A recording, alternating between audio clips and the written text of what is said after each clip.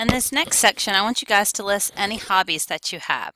So to talk about your hobbies, you would just click where this text is located and start typing.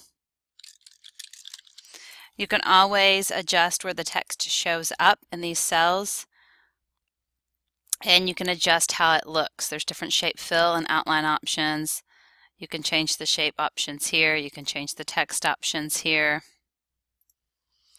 Anything that you need to do. Alignment options are here. To change the pictures, you can right click and choose Change Picture. If for whatever reason you don't like this particular layout, you can go to Layout, and there's lots of other options. Maybe you're involved in more than 4 hobbies, so you want to choose something with more options. Just remember to add the text as well. The same thing applies for activities or sports. That says anything that you're involved in. It doesn't have to be a sport. Anything that you spend your time doing will work. To change the pictures, you can click right on there to go and find a picture. If you don't like the layout, you can go to Home tab, Slides Group, Layout, and choose a different layout to work with. If you scroll, there's all kinds to work with. We're going to do one for what you have in mind for your future.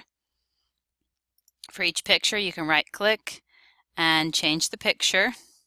You can also put a caption below it to explain your future plans, and you can explain it in your text box here. You can adjust the size of the text box. You can also adjust the size of the text, the font, and under Format, you can make more changes as well.